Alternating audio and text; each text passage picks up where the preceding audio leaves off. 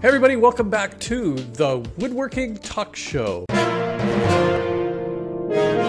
If you haven't already done so, don't forget to sign up for my free monthly woodworking newsletter over at notesfromsteve.com. It's got tips, tricks. Who doesn't want tricks? Cool projects from the community and kind of a rambling letter from me that may or not sort of kind of be about woodworking. With well over 500 million views, that's with a B. It's hard to even imagine. Matthias Wandel maintains the largest woodworking channel on YouTube. Okay, so get this, Matthias, I was doing a little counting on your channel. You have posted 126 videos that have over 1 million views each.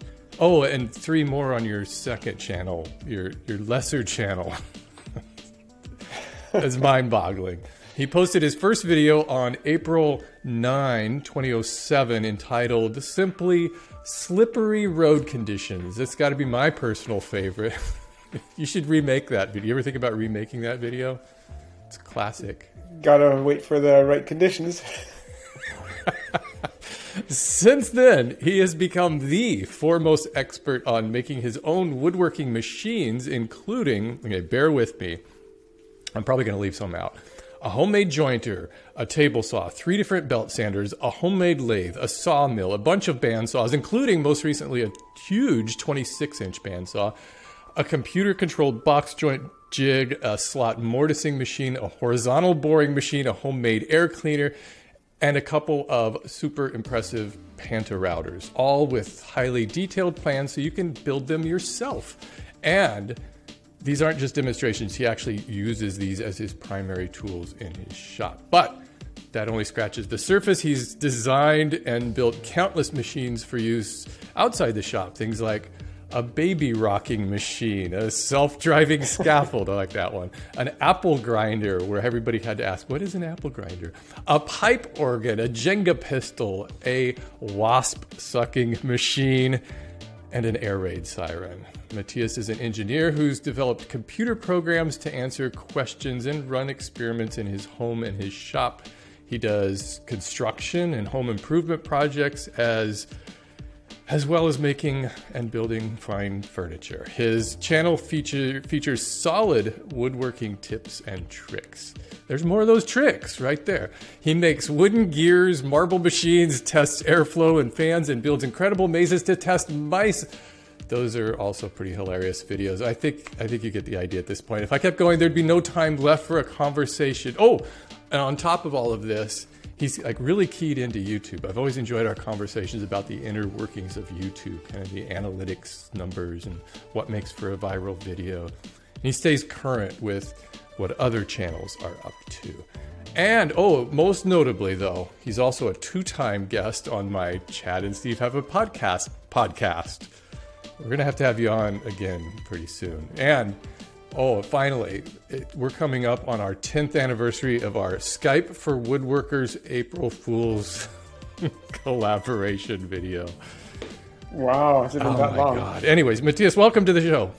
Thank you. That was a nice intro. I think that just about covered at least some of it, and you do a lot of stuff over there. You know what I forgot to mention? That you never applied for your... Did you ever apply for your gold play button? I was just thinking about that recently. It's like, yeah, I guess that it's a relatively unusual thing, but I'm just like... Well, actually, you would have... Be, you know, maybe a decade from now, it might be a useful memento, but right now it's like, what would I do with it? You've got 3 buttons coming to you. You've got a silver play, gold play, and a silver play for your Matthias Random Stuff channel. Yeah. That's a lot. But you're I always kind of think of you as you're the anti-YouTuber, and you're the most successful anti-YouTuber.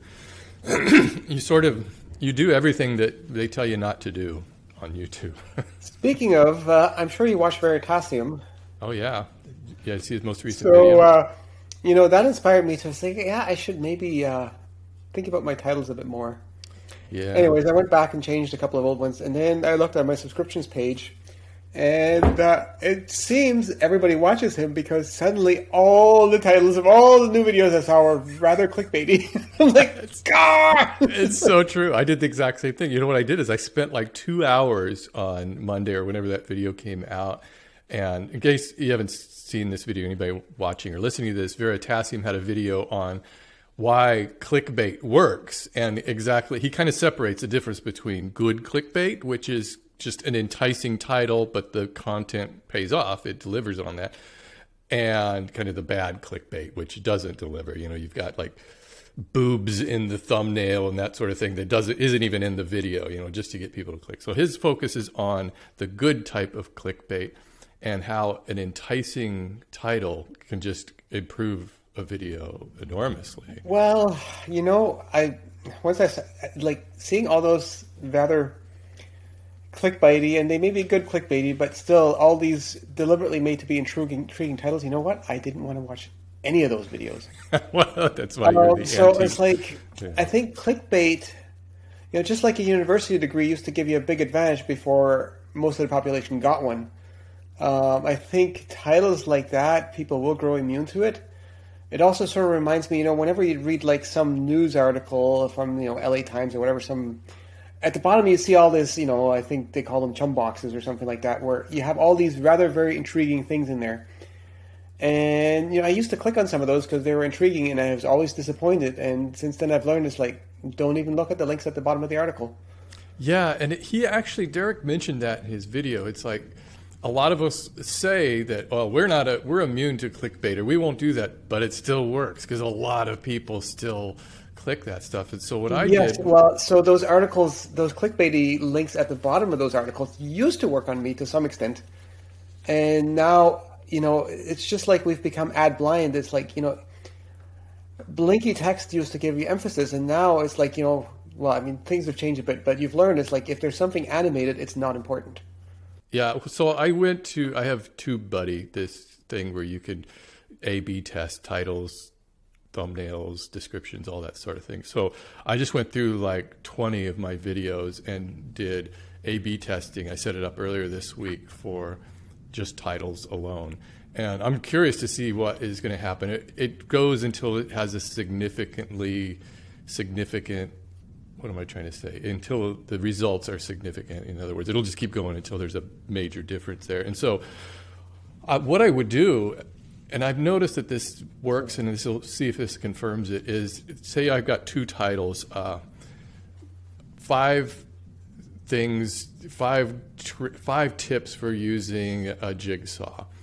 Or you could title that, "Don't do this thing with your jigsaw." Okay, both of those titles are completely different, but the information might be the same in each video. In the first video, the things you want to do with your jigsaw, there might be information in there of, by the way, don't do this with your jigsaw. But if you emphasize the negative, don't do this, it usually gets way better clicks than here's things to do. I've had, a video I made way back, was it 3 table saw mistakes to avoid or something like that, because I had a friend use, and, you know, he made a couple of mistakes with the table saw that, you know, hadn't even occurred to me to make because of, you know, experience. And so I was going to put that in the main video, and then it's like, no, let's put that in a separate video because, you know, that was a little bit more critical of what he did in the shop, whereas I wanted the main video to be more positive. And the second video is like 3 table saws, 3 tricks, 3 mistakes to avoid. Is like, that was gotten way more views in the main video. Does it kind of blow you away of how many views your videos get? You are the biggest woodworker on YouTube. When it comes to just sheer amounts of views, nobody has that I found has over 500 million. That's cumulative views, though. Like, sure, but nobody, like, even some of the largest, and I think most people think of large channels, they think of a subscriber count, but to me, the number of people who have actually watched your videos is really kind of the more important metric. It's sort of subscriber count, like, you know, the subscriber count is also sort of a cumulative metric, and it used to be easier to get subs than it is now. Yeah. I think people, like, I don't know, somehow the emphasis is less on subscribing than there used to be, so people are less likely to hit subscribe. So in terms of views I get now, like, I'm down to, you know, 1.2 million a month, which, you know, I used to be at 10 million a month for quite a while. So, and then you know, like Bourbon Moth, and what's the other guy, some of those guys that have just... Yeah, him and and Blacktail Studio. Those two are killing it. They're like the two most popular woodworking channels so right now. it makes you kind of wonder about you in terms of building up sort of a business on YouTube, because it's like, what's it worth? Because it used to be having subscribers really meant something because that got you more views, but now it doesn't. And somebody can come seemingly out of nowhere, and that I wasn't even aware of those guys, and suddenly they're way ahead. So Right. what sense does it make to, you're not really investing in the future. You really have to look at it as like, how many views do I get now? How much does it pay now? Not, well, what am I building up? It's like, how well does it work now? That's what matters. And the future, that could just disappear like that. I think Derek mentioned that in his video too, about subscribers and how YouTube changed that a few years ago, because what would happen is when you emphasize subscribers, viewers will come in, watch their subscription feed, they'll go to the sub box, watch those, and then they leave. And they found if they kind of downplayed the whole subscription model in favor of discovery and watch next thing, they could get people to stay on the platform a lot longer. Yeah, and that also, like, I think it used to be like way back. Remember the first sort of scandal with PewDiePie. The first one, yeah. Yeah. I mean, what he did wasn't really that bad, but it was sort of the start of cancel culture. Yeah, and that was also kind of part of the apocalypse too. Kind of kicked that Yes. So I think at that point they realized, like, okay, we've got these big YouTubers that are too powerful, because if you had a lot of views on your videos, then their videos ranked higher. So basically you got more views because you were big, and you became big because you got views, which basically would have resulted in stagnation to some extent, because it makes it hard for somebody to come from nowhere. So they put a lot more emphasis on, like, how well does the video do versus how much clout do you already have, which I think, my suspicion is the main motivation for that at the time was to make people like PewDiePie less important. Because it's not good for them to have a few mega stars like that can.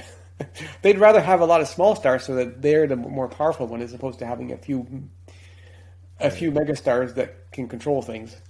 So one of the phenomenons I've been noticing in the past year, and I don't think there's a name for it yet. We need to coin an expression. I was talking to Chad about this. I was like, is it like subscription bloat or something like that? There's got to be a word for this, where there's these channels that came and got real popular in subscribers fast, like Dad How Do I, where he was getting like 4 million subscribers. He's still getting 60,000 subscribers a month.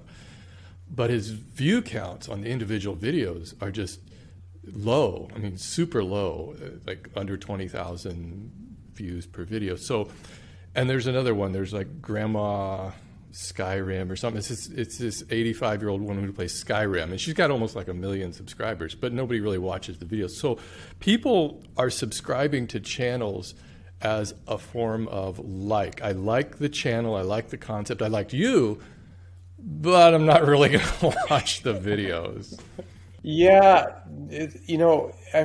to me, it's actually realizing how little subscribers matter, because my second channel, the videos lately I've put on that one have gotten as many views as on the main channel, even though it's only got, like, was it 110,000 subs on there, versus almost 1.6 million on the main channel. So your subscriber count really doesn't matter very much. And I used to think of the second channel as, that's where I put the stuff that I didn't consider worthy of the main channel, but I can't really say that that's the smaller channel now in terms of how videos are doing and the view counts on it.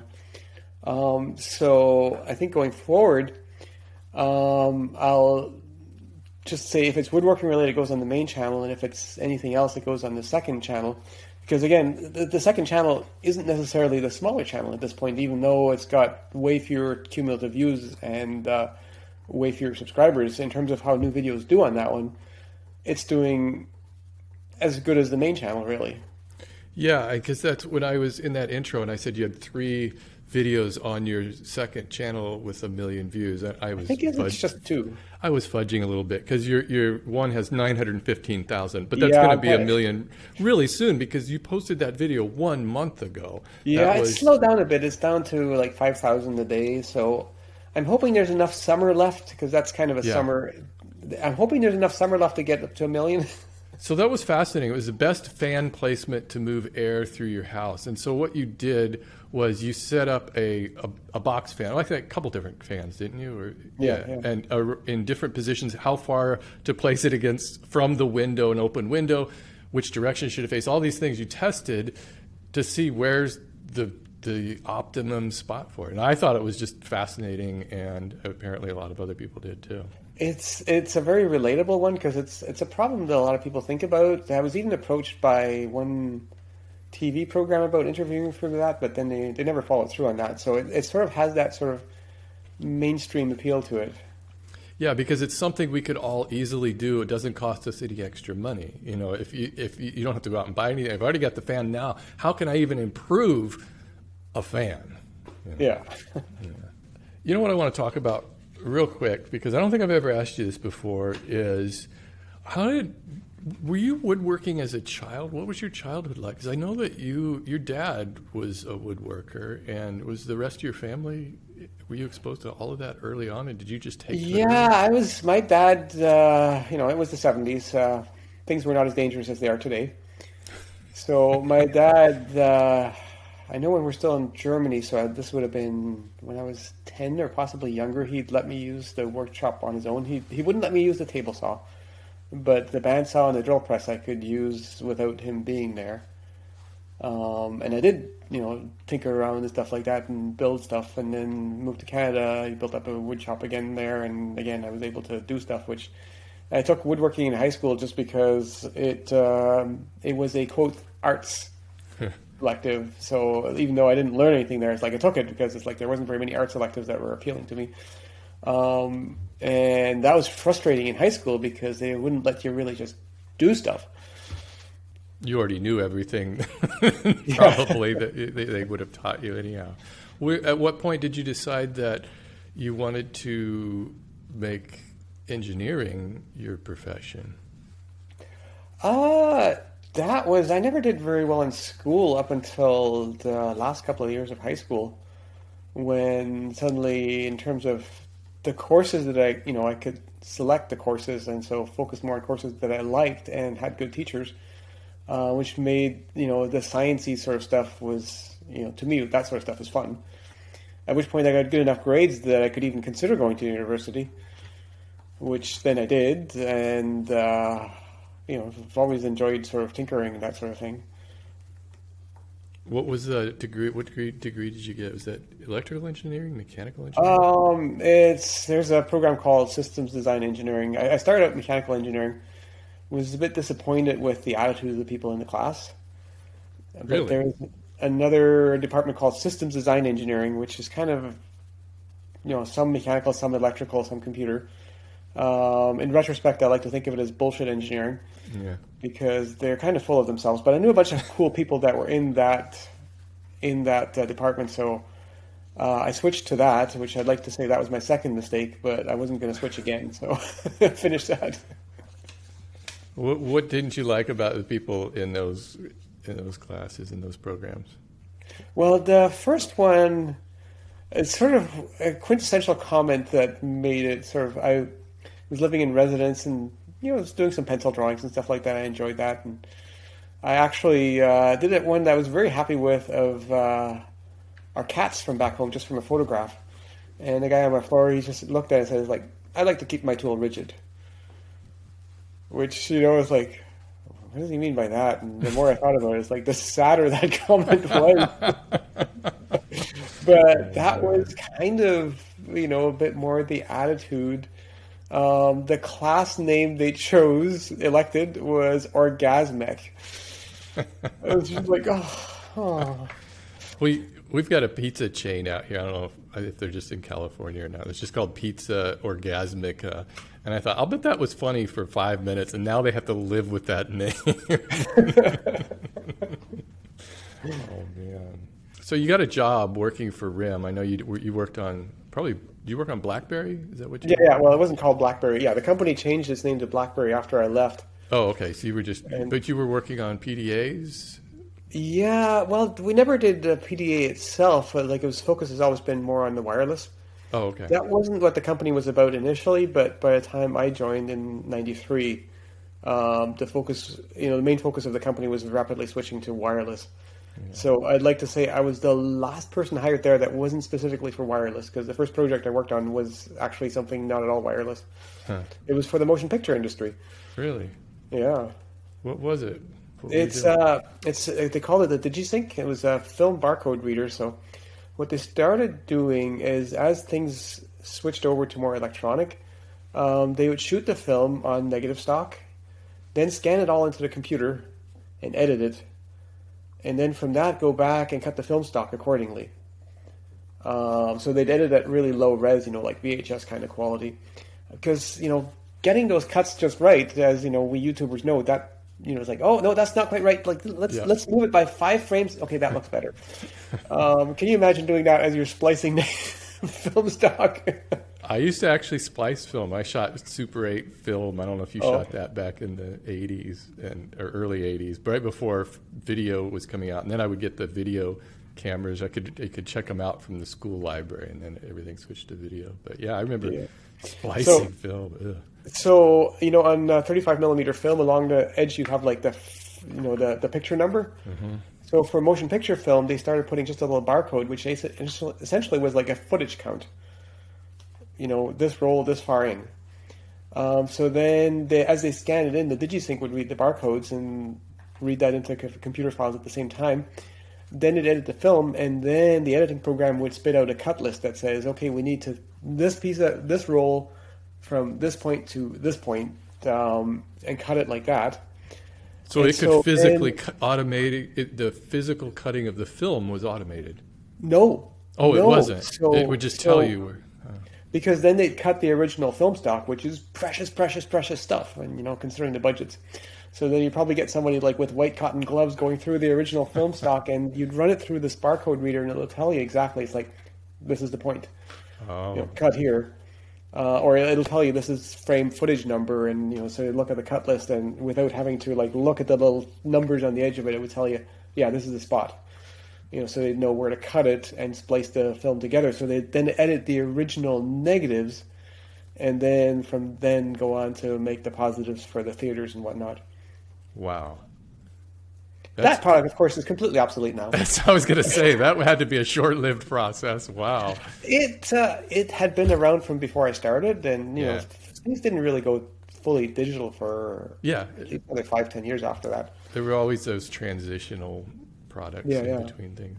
Do you ever watch the channel Company Man? I don't know if you've ever even heard of that. No. It's a guy who just talks about big companies and like the rise and fall of companies and what caused the problem. One of them was on BlackBerry, the rise and fall of BlackBerry and what happened. And I didn't realize they were still making those up until just a few years ago. They were making those. The companies actually couldn't adapt to phones. They were real late on getting to smartphones. They were still dedicated to those little PDAs. Yeah. Well, there was part of part of the attitude was at some point by Mike Lazaridis. It's like now we just have to execute and not screw up.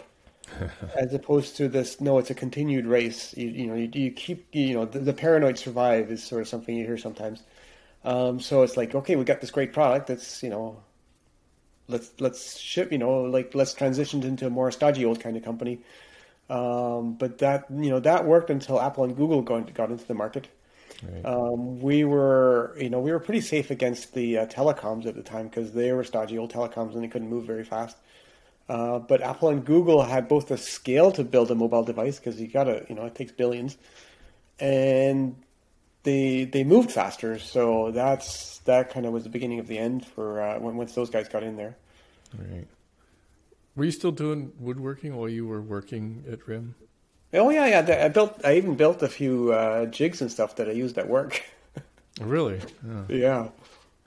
And at what point did you quit RIM knowing that you wanted to pursue woodworking, or was that at the time when you started YouTube? I started YouTube because it's like, what am I going to do after RIM? I had another job kind of lined up before I even gave notice, but then as the time came closer, the company that I was wanting to join, they're like, well, things are a bit slow right now, so if you could maybe wait a couple of months. I'm like, yeah, that's fine. And, just exploring other options. So YouTube had just been bought by Google. So it's like, oh, let's play around with that. And the other thing I was playing around with was AdSense. That was kind of hot at the time. In fact, if you Google "get rich quick," AdSense was one of the things that would come. And some people did do really well. I peaked out at about $100 a day on AdSense. This is before YouTube was making much money. Like AdSense at this point, for me, it's not really returning very much. I've recently spent some time tweaking that. Are you talking about the YouTube AdSense or the AdSense on your website? AdSense for websites. Yeah. Yeah, like the YouTube ads, that didn't come in until a few years after that. Yeah. And do you still run ads on your website? Yeah, and I was actually doing some work recently to make the website more mobile friendly because, with these damn phones, which, the narrow screens, so to make it, make the layout a little bit more responsive to that. Right. And then it's like, okay, and then, let's rejigger the ads. But what's been discouraging is, I look at the ads and it's, at least for the ads that I see, it's the Ted's Woodworking scam. God, yeah. In various forms and other scams. Like I was just looking at John Heist's website and there's an ad that was for plug this thing into your wall and it cuts your electricity bill by 90%, clearly a scam. So I guess the scams are just simply the most profitable because they don't have to deliver anything real. So they can bid higher, and so that's been kind of discouraging. It's like, okay, do I really want to peddle Ted's Woodworking or it's frustrating. That sort of scam is like, oh. Well, I've noticed a huge surge in Ted's Woodworking in the last few months, and it's hard to do anything about it because that's the number one selling product on ClickBank. ClickBank is the service that runs that whole. What do they call it? They call it like affiliate sales, basically, is what they call it. But it's a thing where it's kind of a pyramid scheme. But I've been noticing for a month ago, luckily I've got all those block words, I'm sure you do too on YouTube. And it was like wood glut and what's the other one? There was a couple of these things that all lead to Ted's Woodworking. All spam leads to Ted's Woodworking. Yeah.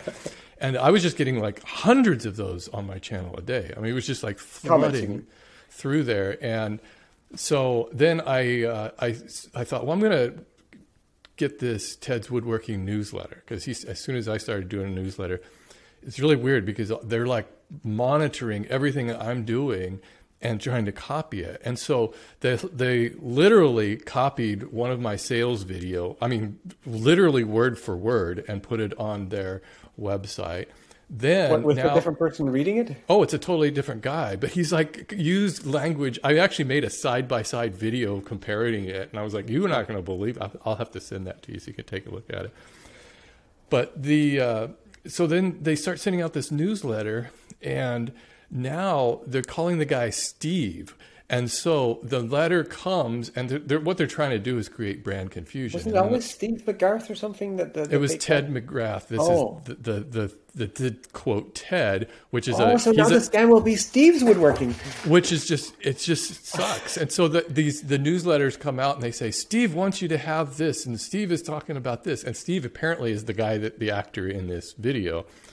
So we're trying to figure out what to do about it. There's not much you can do about it because ClickBank is huge, and this has been their best-selling product for like 15 years. And it's just it's so frustrating. I remember they took down, I had a video on my channel like 10 years ago talking about Ted's Woodworking, and I investigated it. I found out that Ted is just a stock photo. It's called Happy Man stock photo, and the address doesn't exist. None of this stuff is real.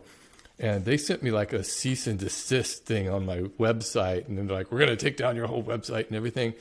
I just took it down because I'm like, I don't have time to deal with this. I figure at this point, let the buyer beware, whatever. If you want to buy into this stuff. Oh, so that's why. Well, but you've like reorganized your whole website. I thought just with the reorganization, you didn't bother keeping that. No, I took it down because that was a long time ago. I took that thing down after I got that note from them. It was one guy approached me about, or emailed me about what I thought about that because he's setting up a website for affiliate, to pedal affiliate links essentially, and he's got several of promising ones with ClickBank, especially the Ted's Woodworking. What do I think of it? It's like, well, it's a scam. Yeah. But just be aware that basically anything on ClickBank is probably a scam. So be aware, like, you're peddling scams. Simple as that. Right. And you're not going to make much money because there's thousands of people who are trying to sell this exact same stuff and they don't know what it is. And they're all they forward the same spam. I even get them, they'll email me saying, hey, I've got this product. We would love to put it in the description of your videos. And I'm like, clearly you haven't seen my video. Oh, sometimes when I get approached like that, it's like, it sort of smells of that. And I'm like, oh, and by the way, I don't do Ted's Woodworking scam. Yeah. Well, I think you even took down your contact information from your YouTube channel too, didn't you? That's right. Yeah, I get approached so much. I still get approached a lot. So maybe it's kind of the second channel. Like I get approached by multiple things a day. Yeah. I'm wondering maybe I should okay, if they send me their product and I don't do what they asked for, it's like, what's their recourse? What are they going to do? Just get a bunch of these products and make a sarcastic video about them. That's not a bad idea. I don't know where they come from, but I can always tell the ones, especially right off the bat, when they start with, hello, dear. I don't know why they start that way. Do you get those? Hello, well, dear. That's because they have this address list and they just sent it to everybody. It's not that they sent it to you. But why dear? Hello, dear. That's the strangest opening. I think it's because it's Mr. translated. Could be offensive because, what if your pronoun is something else? Yeah, I guess that's the case. Oh. When did you start making your own tools? What was the first power tool, wood shop tool that you made? Well, I started with jigs. So I've built a tenon jig, my first tenon jig. I just didn't want to buy the Delta tenon jig. I built that, maybe 2001. Well, so long before YouTube. That might be going way, way back. I'd have to look on my website. Like this is way before YouTube. Yeah. And then my first box joint jig, the computer controlled one, that was 2003, which was superseded by the geared one because I actually prefer things that don't need a computer. So then when I started, when I moved in 2007, after that I built a slot mortar ship before that. I built my slot mortars, the first one in 1998. I think the tenon jig would have been around by then already too, because those kind of go together. The box joint jig, the very first one was in 2003. Then in 2008, I built the router-based slot mortar, so the one that doesn't require this fancy XY table that I had. And then in terms of machines, I guess the slot mortar so you could count as a machine. Then the first bandsaw was 2010. And then the pantorouters was also 2010, and 2011 was the jointer and another bandsaw. So around that was kind of peak in terms of creativity, in terms of like creating new things, because I wasn't making videos so much at the time, which really sped up making things. And plus I had, I was single, so I had a lot more time than now. What do you consider your pantorouter kind of your crowning achievement as far as woodworking machines go? That and the bandsaws. All of the bandsaws, yeah. And each bandsaw just gets better and better, doesn't it? Yeah, it's when I built the first one, it was really like, is this going to work? And every bandsaw since then is like, well, I know it's going to work. And like the 26-inch one that I built, I kind of is, like the last two I built were just kind of refinements on it. I guess the 26-inch one, I built the frame out of like 2x material, like 2x6, 2x8 kind of. Which is something that I hadn't done before just because at that scale the boards wasn't optimal.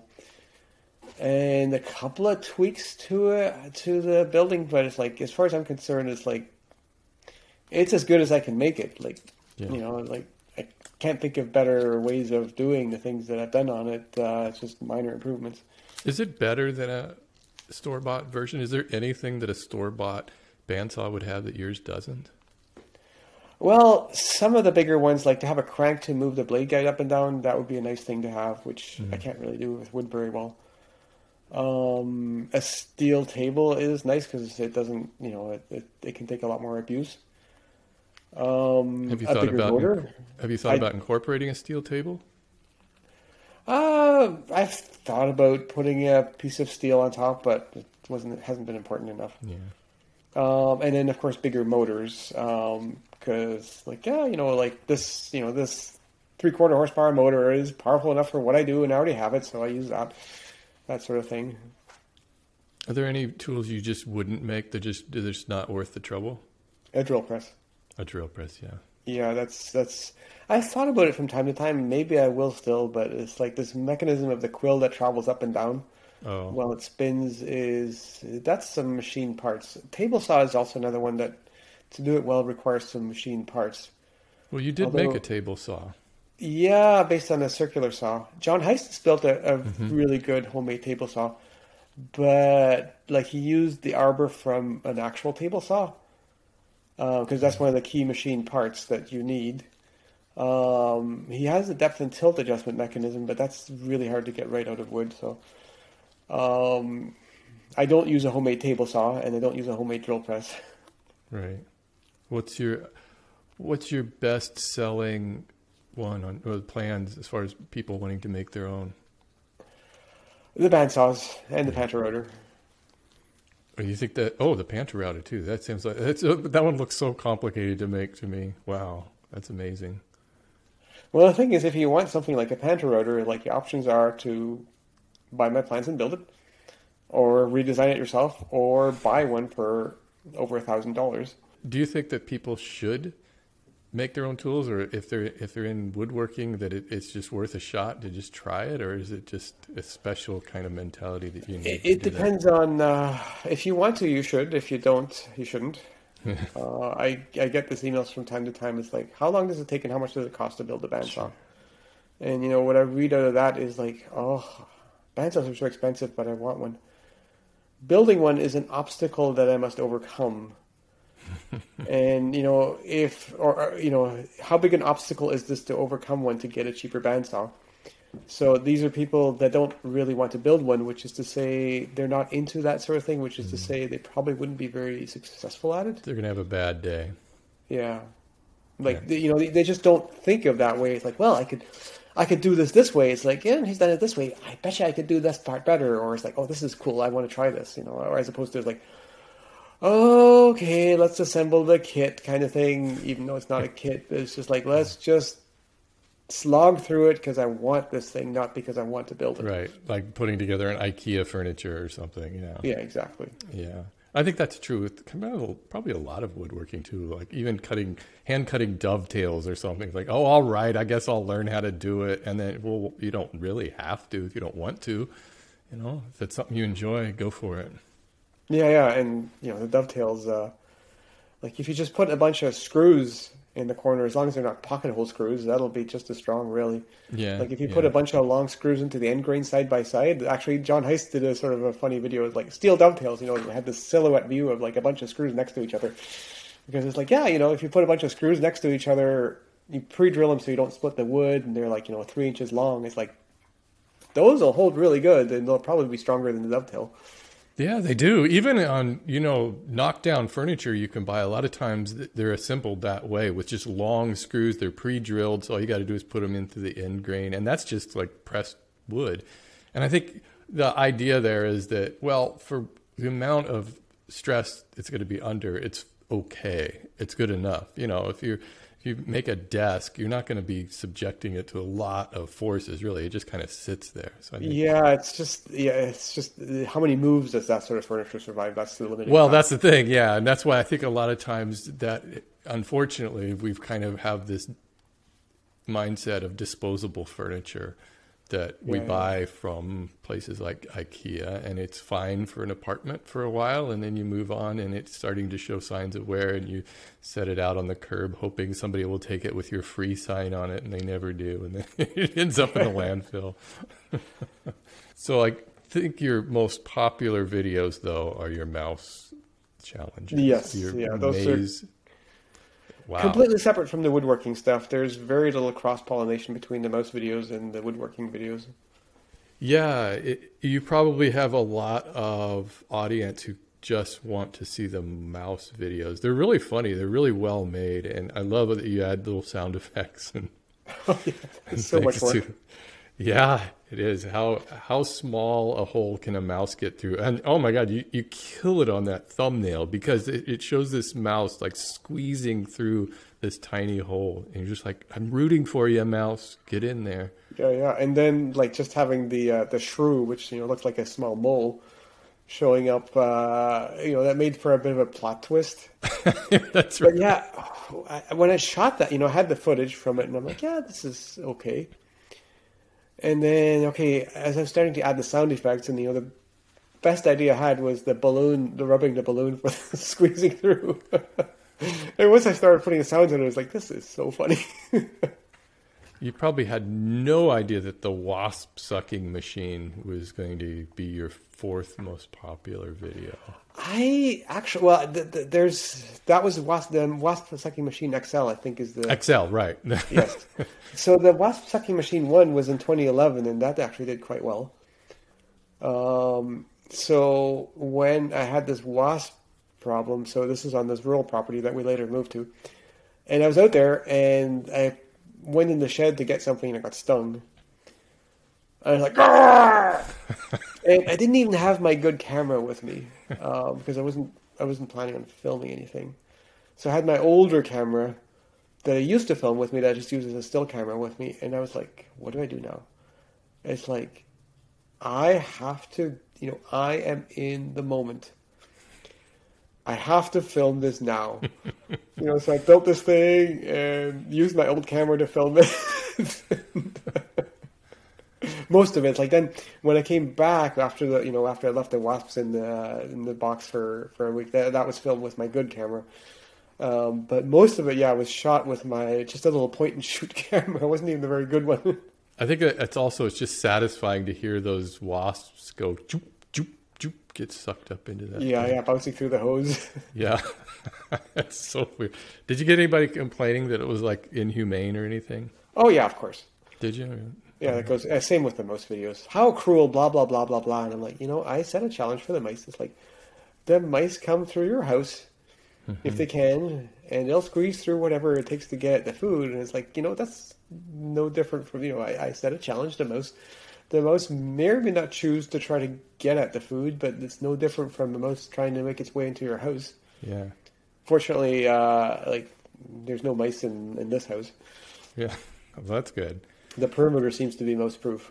You mentioned this earlier about your second channel, and I wanted to ask you a little bit deeper into that. Is why not post these over on your main channel? Or was it just you were thinking because you have like the mouse maze videos and things that I kind of have the feeling today you would put those on your second channel, but look how good they did on your first channel. And then I look at your second channel, which you've got like the fan, where to place the fan. I mean, you got almost 1 million views on that. I think if you had placed that on your main channel, you probably would have had 2 or 3 times that. I'm not sure. I'm not sure at all. You know, John Heist, you know, is to the point where he thinks that a smaller channel will do better. Mm-hmm. I don't fully agree with him, but I don't think the bigger channel will do significantly better. Right. And it comes back to that. How do you describe a big channel or not? If you're so my 1.6 million subscriber channel, I'm not sure. The fan video could have possibly done worse on that one. So this is where going forward, I'll just separate things not by greater or lesser video, but by theme. Is it woodworking or is it not woodworking? And you know that fan video, I actually I built the apparatus for because I had to hack the anemometer to get the good enough readings out of it. So I made that video. That's the preceding one, and I sort of said, I'm not sure if the video that I'm actually going to shoot is going to be as interesting as this one.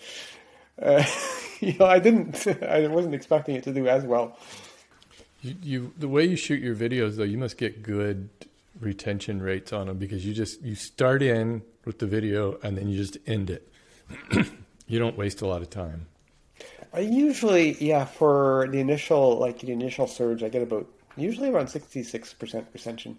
That's great. Like where it sort of levels off. And then, of course, towards the end, you know, when you do the outro or show the thumbnails at the end, that sort of thing, then it just sort of falls off a cliff. But Videos that older videos that keep getting views, those have much lower retention rates. So, for instance, my 26-inch bandsaw build series that I compiled into one video, I think it levels out around 15% or so. So maybe that's more typical. Are you thinking about using any of the new YouTube features? You wouldn't do shorts, would you? You don't seem like a shorts kind of guy. I'd rather it didn't exist. I feel kind of obliged. I should try that, and I've been meaning to. I just haven't had time to. Yeah. And this is, to me, it's unnatural that they should do so well, because it's because YouTube is trying to muscle into TikTok space, and so is Instagram kind of thing. It's like the more distraction on mobile devices seems to be the trend of the future, and they want to be part of this too. So is this going to go the way of Google Plus, and that they invest lots into it and then eventually give up, or? I don't know. It could be. It could be real successful. They started the YouTube Shorts Fund, $100 million fund they're paying out to creators now, but it's not associated with AdSense, and it's just like kind of whether or not they want to pay you to make them or not. So I've been doing a lot of shorts, and I got my first Shorts Fund payment out, $240. I'm going to Disneyland. So that's out of $100 million. Ticket for one person or something? Yeah, really. Exactly. I don't know. I enjoy making them. Actually, we had a guest on our podcast, JJ McCullough, and he was talking about, he really likes using the shorts because he just sees it as a new challenge. And I think, to me, I do too. It's like this show to me is a new challenge, because a short, just to be able to summarize something in under 150 words, really, to get it under 60 seconds, is interesting. And he said, yeah, if YouTube came up with YouTube black and white, where that was you were constrained to only using black and white, I would still try it and see if there was some way I could make that work, because I love embracing the challenge. And I kind of thought about that. And I thought, I think a lot of people are hung up on thinking that it is TikTok. But I think what happens is that TikTok has a different culture than YouTube, whereas YouTube is more suited towards here's how you do something. Here's an interesting thing you can do. People have it in their mind that TikTok is all, just dance videos and these kind of things. But I think that there is room for it on YouTube if it's done right. Yeah, so some videos, like my paintbrush cleaning video, where I clean the paintbrush with the bandsaw. Oh, right. I would shoot that as a short now. Yeah. I'm not sure. Short certainly wasn't something that was in my mind even when I shot that. And that video, got 30,000 views, and then kind of stalled out. And then suddenly it got or over the course of a couple of weeks, it got another 300,000 views or something like that. Yeah. And now it's back down to nothing. Interesting. Yeah, I can never really figure out YouTube. I know on those shorts, it takes about a week before all of a sudden they take off. They just flatline. They do nothing for a week, and then all of a sudden YouTube starts to promote them. And I guess that's where their mindset is right now. They just want to promote those. To me, it just seems like, I don't know, it's kind of part of my job to explore all the new stuff, whatever they have, and just see if it works, because otherwise it just kind of, I feel like I get stagnant. I've been meaning to try the shorts thing. It's just there's too many other things to do, and I have half the time available that I used to have. So I asked you this on I'm doing this other project, my documentary. If I ever get, that's a lot of work. But I asked you this then, and I'll ask you again. What do you think that? Do you think kind of project-based videos, woodworking videos, are kind of done? Not done, but it's harder and harder. It's like, and I've heard so many people, and on your show too, it's just you're competing against so much stuff that's already out there. There's so many people doing it. They're relatively straightforward to shoot. Like if I'm doing a project, I know exactly what I need to, the plot follows the project. And if you're working on a project, it's also easier to be not nervous about what, it's just logical. You've worked through the project. Whereas if I do even like the fan placement video, it's a bit more challenging to think about in terms of you really have to plan it through. Okay, I'm going to, what order should I do the different things in this video to make it work? And there's actually, like that one is a bit out of order in terms of what I have in it, and I had to actually like voiceover, and there's a few bits extra that I shot in it in the end to make it consistent, which is not something I never have to do with a project video, because the project video, again, you just follow the progress. Whereas if I'm exploring something or explaining something, it's much more challenging to try to make that follow a plot, because there is no natural plot. What do you think makes for a good project video that actually people watch? Well, I think like the personality thing, like I watched a few Bourbon Moth's videos after I saw that. It's like they're not interesting to me in terms of learning anything, but he's kind of got a good narrative. I try this and da da da. He talks a fair bit, way more than I thought would be good for a video, but it's it's working for him. So it's personality driven. I don't know if you've in terms of personality driven, do you know about Electro Boom, that channel? No. So this guy, he used to be like a technician at some company, I think, doing static testing and stuff like that. And one of his top videos is like how not to build an electric guitar, because he builds this crude guitar and he hooks up the strings directly to a power cord and strums it. And it's like the stuff is so personality driven, and his videos do really well. And he does do some electronic related projects too, but again, it's very personality driven. But then if your project is personality driven, is it really about the project anymore? Yeah, I mean, I think that's what people are starting to discover, especially as there's more and more people doing woodworking videos, that there's only so many ways you can build kind of the same project. You got to bring more into it. So I think that the key is you got to have something really big or unusual, that people haven't seen before. And, maybe the huge slab epoxy table or something like that people who aren't interested in woodworking can watch. And not everybody can. Yeah, it's like you like to watch these mega construction things and whatnot. And the other thing, of course, is it's like if you realize these mega epoxy slab countertops are big, it's like you're not going to build one of those because it's going to cost you thousands of dollars to do that. Which means there's fewer video. There's also less competition that way. For that, that's true. Yeah, I hadn't even thought about that. Yeah, you got a lot less competition when you're doing something that's expensive. Yeah. I think that. What do you think is the biggest change you've seen over woodworking videos over the past 12, 15 years that we've been on the platform? Well, the quality's gotten way better. How-to is much less thing. It used to be Norm Abrams was sort of the standard of reference. Yeah. Have you watched a Norm Abrams show recently? Not in years. Unwatchable. Yeah, I'll bet. Like, compared to the stuff out there now, that used to be better than YouTube, but now it's just like, it just goes too slow, and and now I'm gonna cut dead dados here, and he cuts dead dados, and I'm like, that could be tightened up, tightened up. Dissolved transitions and things like that slow it down even more.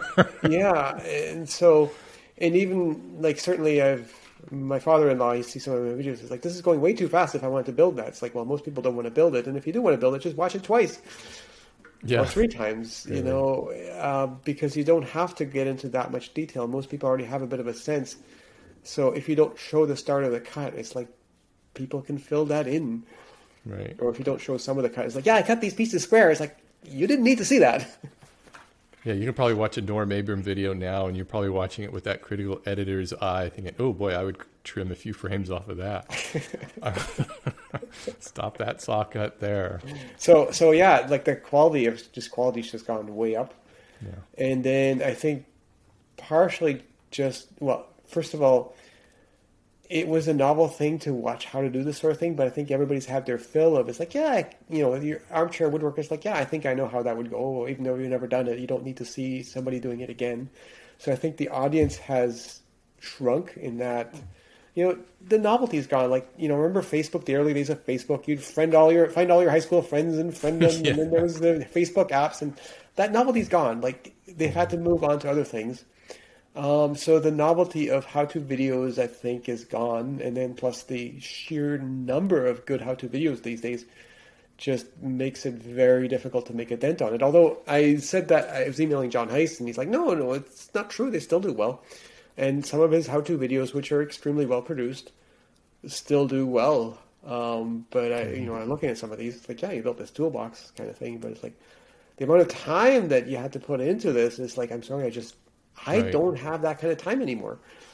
Well, that's the frustrating thing, is to put in a lot of time on a project video, because then you're adding into not just making the video, but you actually make the project, which is just tons of labor. And then when people just aren't really that interested in watching it, it doesn't make financial sense if this is what you're doing for a living. And especially when there's, as far as how-to videos, they're already out there. Yeah. If you need to learn how to do something, there's plenty of them out there. They're already done. So it's like, what more can you or I bring to the table, unless you're doing something like building a bandsaw? Not a lot of people are doing that. Yeah. So to me, like, given some of those videos on my second channel that have done fairly well, so the one where I had to cut through my deadbolt, that had story to it. You're unlikely to encounter that, and if you do, you're unlikely to necessarily look for a video on that, but it did well. So it's more of a narrative kind of driven thing, or the fan placement one. So a big inspiration for some of that is, are you familiar with a channel called Technology Connections? Yeah. So, he takes the most ordinary things, researches them well. He doesn't even do any experiments. He just talks about them and explains things. And those work really well for him. So that, to move a little bit more in that direction, because some of the videos on that have worked very well. Of course, the problem is I'm always inclined to get too much into the science and measure things and stuff like that, which, most people just go... You just kind of check out when the numbers start coming on screen. Yeah. Yeah. What's the future of your channel look like? Are you going to keep doing more big projects? Are you going to design any more tools? I haven't got any tools in the plan right now. And in terms of the woodworking projects, like, that's more driven by needs. Yeah. So, like, I did a couple of beds. Like, I wouldn't have built those for YouTube. I built those because we needed them. So might as well film it. So that's the needs. Of course, that means the video doesn't necessarily have to do that well. So the woodworking projects, I think at this point, are primarily driven by needs. Yeah. An exception to that was the cap shooter that I built. That was kind of I just want to try that. Mm-hmm. It did okay. Not as that sort of thing. Like, going back 5 years, that would have gotten millions of views, and now not so much. It did okay. I was hoping for much better. Yeah, so it's more in terms of just exploring other sort of things, like the fan placement one.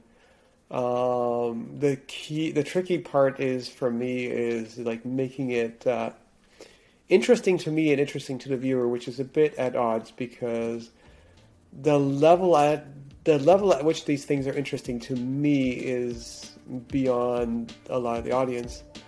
And the things that perhaps are interesting to a lot of the audience, to me, it's like, oh my God, that's dead obvious. Hey, that's my channel in a nutshell. Yeah, I wish, sometimes I think it's like, should I do sort of like for beginners type of thing? My page about beginning woodworking, because I got that question so many times, is doing relatively well. So thinking about, should I make a video version of that? I haven't gotten around to it. But that's another thing that I should do. Well, it's probably getting a lot harder now that you've got kids. Well, yeah, like the time I have available is less than half of what it used to be. Yeah. And it's frustrating quite often. It's like, it's 4:30 and I'm on a roll.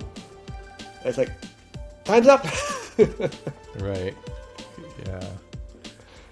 Well, cool. Hey, Matthias, it was great talking to you again. We're going to have to do this again. I'm going to start, bringing people back onto this podcast, and we can get more in depth in specific things. Thanks for watching, everybody.